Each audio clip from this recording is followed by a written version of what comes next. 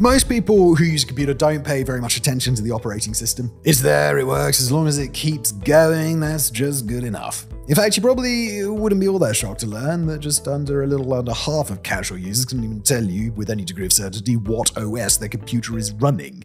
Really? Half?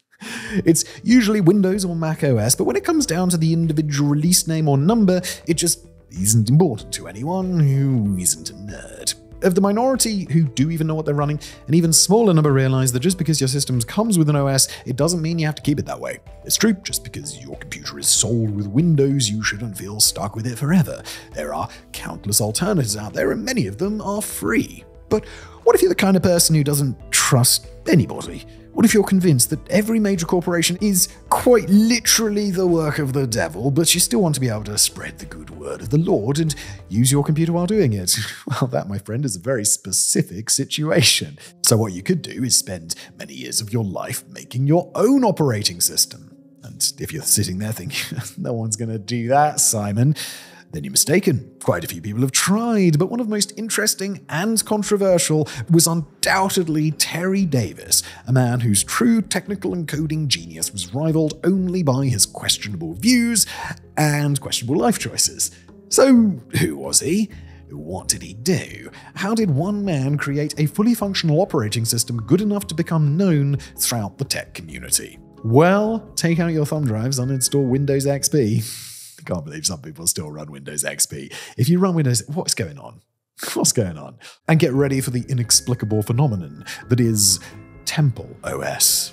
Who was Terry Davis? Okay, so before he became the somewhat questionable legends we know about today, Davis, to the surprise of nobody at all, started his life as a shy, introverted, computer-obsessed, stereotypical nerd.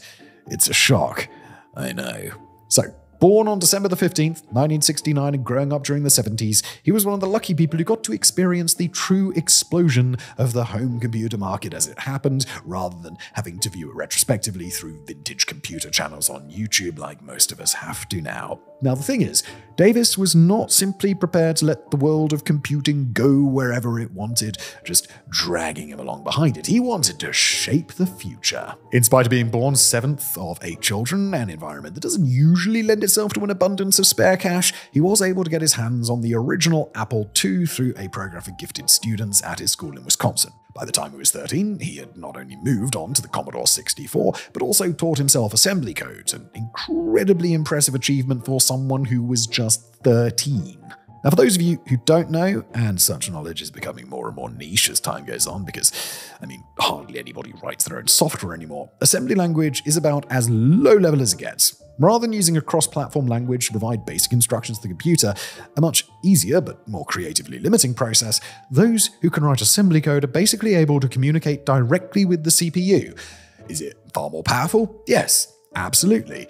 Is it insanely complicated, unforgiving, and difficult to debug? Also yes. Perhaps even more impressively, this was something he achieved in his spare time. Whilst teaching himself to be a master coder, he was also busy obtaining a master's degree in electrical engineering from Arizona State University, an achievement he completed in 1994. But that was not all. He was also holding down a full-time job. In 1990, Davis started working for Ticketmaster. Ticketmaster's been around since 1990? Holy shit! As a low-level VAX systems programmer. While this might sound like a standard entry-level position for anybody with Terry's interests to take, the term low-level has nothing to do with the position's complexity. In this case, the term low-level refers to the type of code that he was working with. Whereas high-level code works on top of pre-existing infrastructure, low-level code is much more complex and controls the machine's most basic but essential functions. There is a lot more to it than that, but we're going to hit the tech jargon quite hard later, so a simpler explanation will do for now. After spending 4 years making sure that Ticketmaster computers worked as well as they should, Davis was moved to a different department where his electrical engineering skills could be better leveraged. For the next 2 years, he worked on designs for ticket scanners and other such hardware, although it is unknown if any of this was ever built. At the time, the problem that Davis had was that he was not really being challenged on an intellectual level. So he, as well as embarking on several other projects, such as a physics simulator, began trying to get work in one of the more interesting government agencies such as the CIA or the FBI. In what would perhaps turn out to be one of the greatest losses that these departments ever experienced, none of these attempts would ever come to fruition. For a while, though, Davis was fairly convinced that they would. Whenever he was outside, he began to notice that he was often surveilled by men in suits. And for a few weeks, he put this down to the fact that he'd been looking for work with some top-secret agencies. I mean, after all, it made sense that if the CIA were interested in taking him on, then they might take a look at what he got up to in his day-to-day life. What he, and indeed no one else at the time, thought was that this was the first of many manic episodes that Davis would experience throughout his life. Quickly, the paranoia began to grow, and Davis knew that he had to get out of town. After jumping into his car and just driving, he began to hear a strange voice talking to him through the car's radio. Now, although raised in a strict Catholic family, Davis was, for most of his early life, a staunch atheist, believing his lifestyle to be too materialistic to coexist with religious doctrine. As he listened to the voice on the radio, the voice telling him that he must head to Texas in order to be safe, he just knew, that this was the voice of God. The start of Davis's direct communications with God were, shall we say, equal parts confusing and tumultuous? Upon arriving in Texas, he himself claimed to have dismantled his car in search of tracking devices before disposing of the keys and wandering off into the desert. If it were not for the fact that he was spotted by an officer of the law and transported back towards civilization, his story might have ended right there. Still, God works in mysterious ways, and after telling Davis that the officer was in fact trying to abduct him and he should jump out of the moving car, our programming genius ended up in hospital with a broken clavicle and a psychiatric observation order. Initially, the doctors believed Davis to be bipolar, but he was eventually diagnosed with schizophrenia, something that would not only cause Davis problems going forward, but would eventually lead to his demise. After a fairly eventful stay in hospital, during which Davis is reported to have thrown a chair through a window, attempted to steal a truck, and just generally made a nuisance of himself while trying to escape, he was eventually able to either manage or conceal his symptoms well enough to get a release. It certainly seems that some of his more problematic delusions had faded, at least for now, but one thing that never left him was this connection to God. From the moment he left the hospital, he was searching for signs of divinity. In an interview with Motherboard, he says, in the Bible, it says, if you seek God, he will be found of you. Now, I was really seeking, and I was looking everywhere to see what he might be saying to me.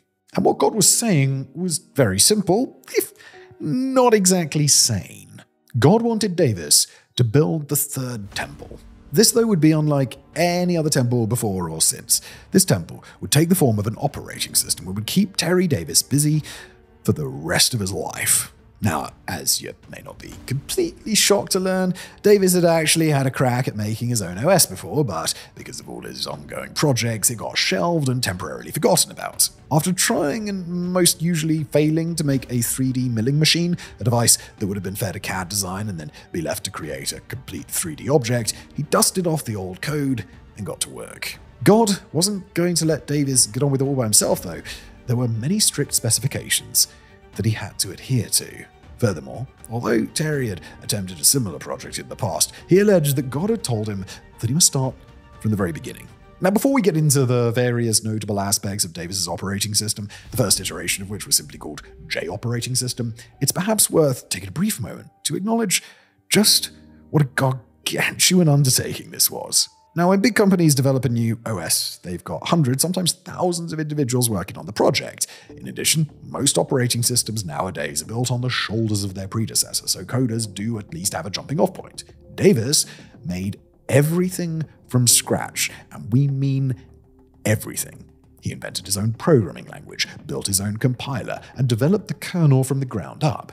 Now, we know this is a tech tutorial video, but it's probably worth explaining just a few things as we go along. I'm not going to go into huge detail, you probably don't want that, but compiling your own compiler, a specialized program that takes human-written code in a high-level programming language like C or Rust and translates it into a lower-level machine code or assembly language that a computer's processor can actually execute, is usually the job of dozens of people.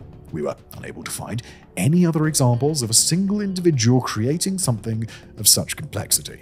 Of course, there really wasn't any other choice. Had he chosen to use a pre-existing compiler such as GCC or LLVM, then he probably would have had to limit himself to pre-existing programming languages rather than creating his own, which was HolyC, by the way, a derivative of C. For 10 long years, he worked on his temple until in 2005 the first release was ready for his adoring public, and the response was mixed, let's say. In keeping with the God-inspired theme, Davis had worked tirelessly to not only make it clear that the project was a work of God, but also to ensure that nobody forgot it. Technically speaking, it was pretty good for its time, or at least pretty good for what it was. TempleOS was a 64-bit operating system capable of taking advantage of multi-core CPUs, working with 3D graphics, gaming, and even on a moderately powerful system, booting in just a couple of seconds. The thing is, once it was up and running, the things you could actually do with it were quite strange, let's say.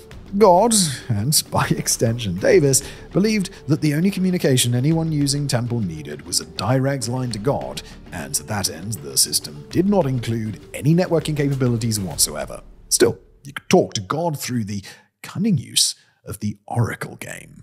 Have a question? All you need to do is climb the mountain, pose that question to the burning bush, and God himself would respond.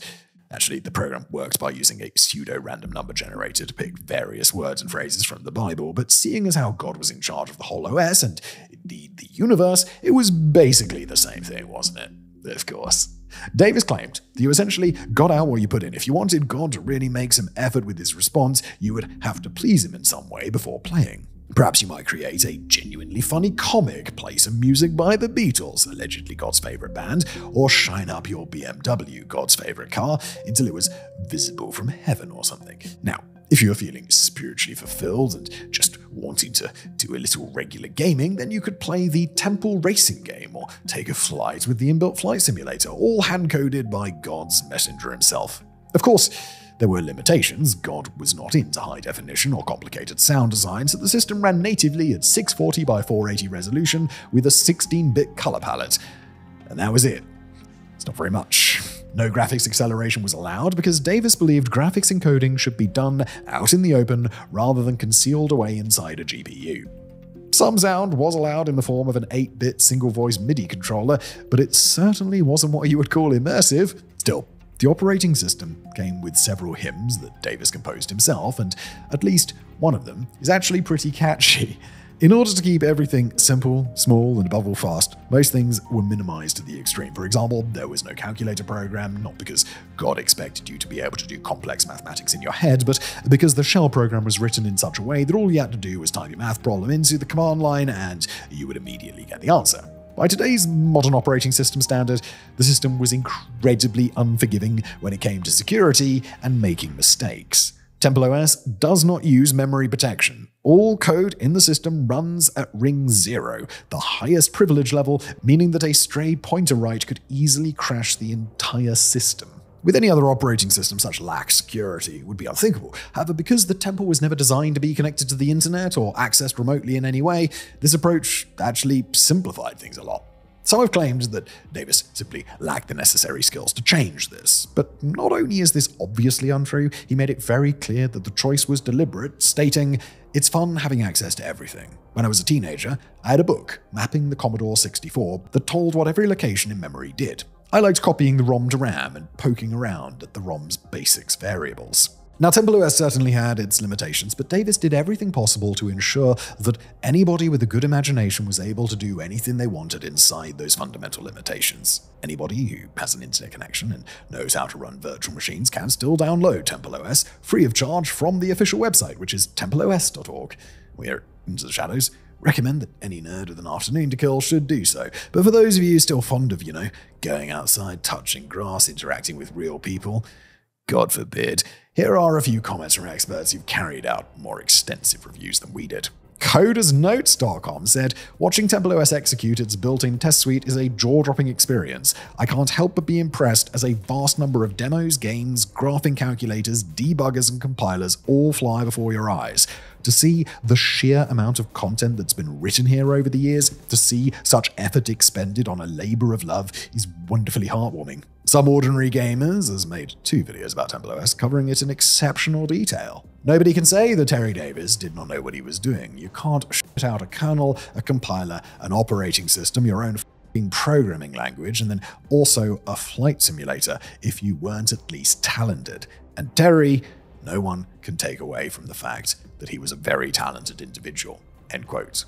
Now, That last quote there may cause you to ask a few questions, perhaps the first one being, why would anybody be questioning Davis's abilities and talent at all? Clearly, his achievements speak for themselves, and had his mental health not deteriorated even further during 2017 and 2018, eventually leading to him being killed by a train whilst working on railway lines, could have gone on to do truly incredible things. Whilst all of that is undoubtedly true, there is another side to Terry Davis, a much darker side.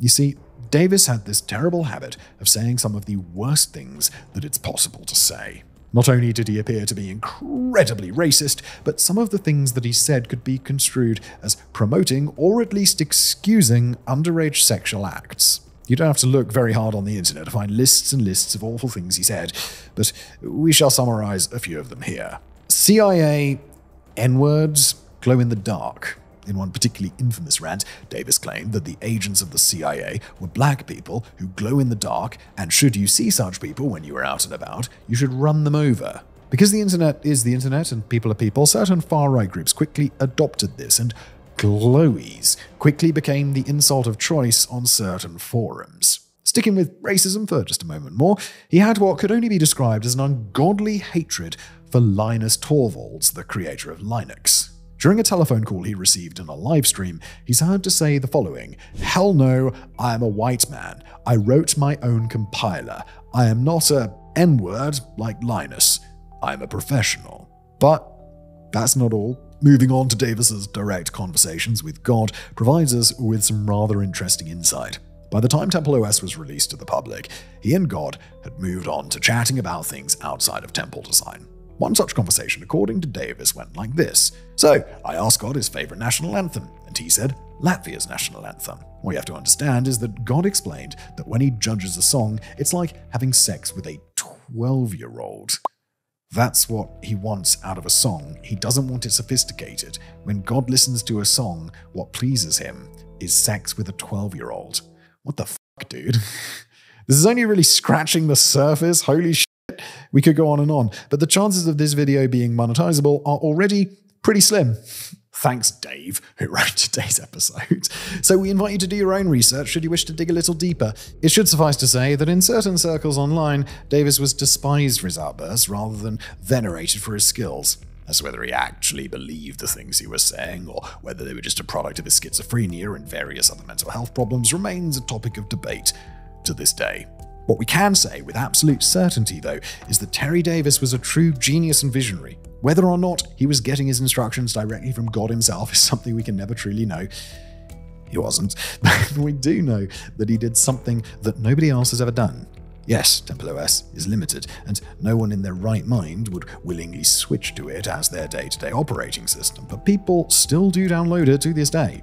Even more surprising, there is a small but significant group of hobbyist programmers who have taken what Terry Davis built and expanded upon it. Now, if you know where to look, you can find versions with networking, extra gaming features, and even a Discord client. Terry Davis was a strange, troubled, and very often unpleasant individual.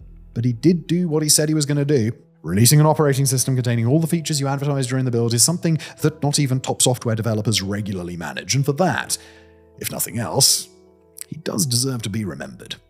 Thank you for watching.